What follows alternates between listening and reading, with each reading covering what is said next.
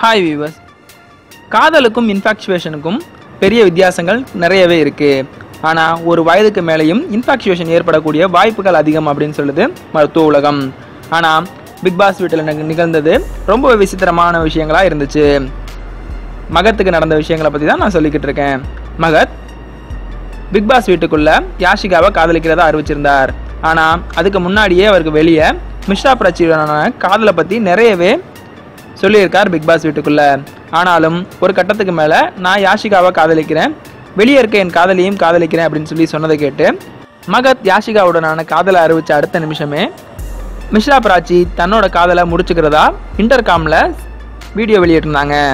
அது மட்டும் இல்லாமல் தொடர்ந்து நிறைய விஷயங்களை அந்த வீடியோவோடையே சேர்த்து சொல்லியிருந்தாங்க. ஆனால் மகத் வெளியே வர்ற சமயத்தில் அந்த வீடியோக்கள் எதுவுமே அவரோட இன்டர்காம் பக்கத்தில் இல்லாமல் நீக்கப்பட்டிருந்துச்சு. அது மட்டும் இல்லாமல் யாஷிகாவோட காதலை அறிவித்த கொஞ்ச நாட்கள்லேயே மகத் எலிமினேட் செய்யப்பட்டது எல்லாரும் அறிஞ்சது தான். வெளியே வந்த மகத் தன்னோட காதலியை போய் பார்த்து உள்ளே நடந்தது வெறும் ஈர்ப்பு தானே தவிர பெரிய காதல் கிடையாது, என்னை கண்டிப்பாக மன்னிச்சிடணும்னு மன்னிப்பு கேட்டதா வீடியோக்கள் வெளியாச்சு. அதன் பின்னர் மிஷ்ராprachi அவங்கள ஒத்துக்கிட்டதாகவும் அந்த பழைய தடங்கள் எல்லாமே மறைஞ்சு போனதாகவும் தொடர்ந்து சோஷியல் மீடியாக்களில் வீடியோக்கள் வெளியாச்சு.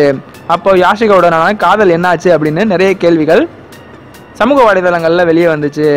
அது வெறும் ஈர்ப்பு தான் அப்படின்னு மகத் பதில் சொல்ல நிறையவே வீடியோக்களை தொடர்ந்து விட்டார். இது என்ன அப்படின்னு பார்த்தா, தொடர்ந்து இந்தி பிக்பாஸ்லையும் சரி தமிழ் பிக்பாஸ்லையும் சரி நிறைய காதல்கள் உருவாகி உள்ளேயே மறைஞ்சு போகிறத பார்க்க முடியுது.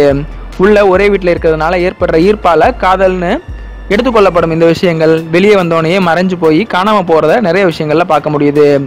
இது தொடர்பான உங்கள் கருத்துக்களை கமெண்ட் பாக்ஸில் சொல்ல மறந்துடாதீங்க.